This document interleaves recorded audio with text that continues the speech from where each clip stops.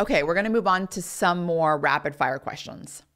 So Anna asks, microplastics question. In the pregnancy aliquot, you say you tried to avoid plastics.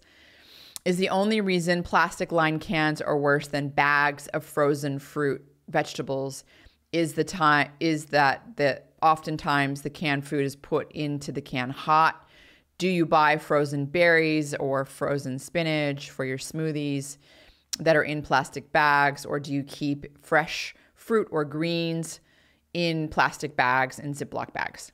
Okay, so here's what I do and my thoughts on the plastic.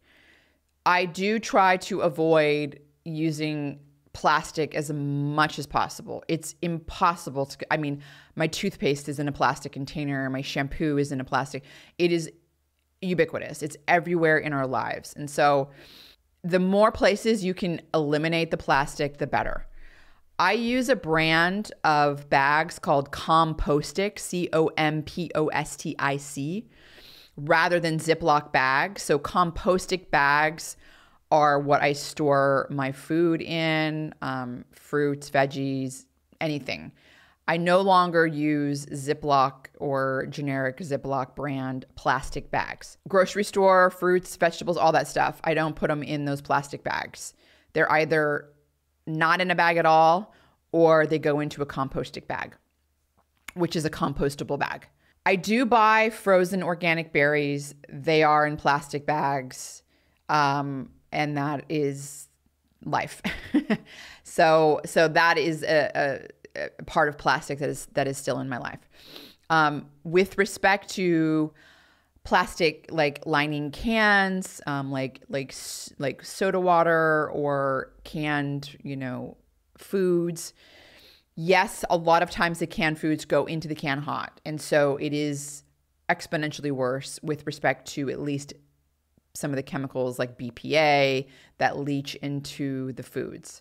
It's less of a problem with the frozen berries in the plastic bags, but now we have to worry about nanoplastics, which are these just like microscopic plastic particles that are shed. They're shed from plastic.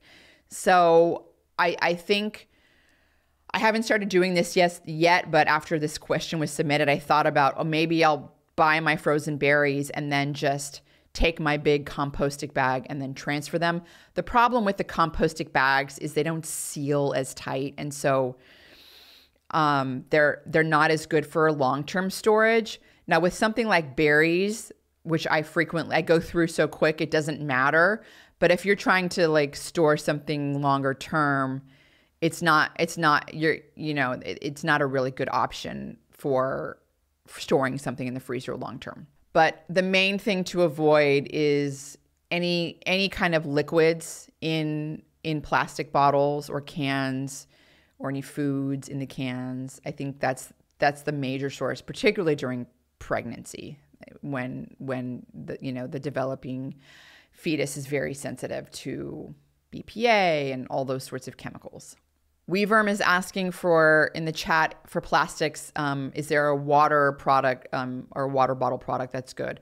I personally think the Yeti is good. The Yeti is not lined with plastic. Now you do have to keep in mind, if you are drinking the Yeti with the plastic lid, then you're getting some probably nanoplastics in with the water. So you can unscrew the lid if you're conscious of this, unscrew the lid and just drink out of the actual just bottle, which doesn't have the plastic lid. It's kind of annoying, but I mean, at the end of the day, if you're getting the Yeti in the first place to avoid the plastic, then you drink it with the little plastic lid thing. What's the point, right? Especially if it's like hot coffee. Bar is asking, do you try to avoid cans altogether? I do avoid cans, bottles altogether. Now, I was recently traveling and I often look like in airports now, they'll often have like metal, like not metal, but what's it called? The titanium bottles that are like reusable. I'll look for those. Sometimes I can't find them in airports, and then I just have to use a plastic bottle or can, sparkling water when I'm on the airplane. Like there's There are times when you just can't help it. But generally speaking, I avoid cans altogether as much as possible.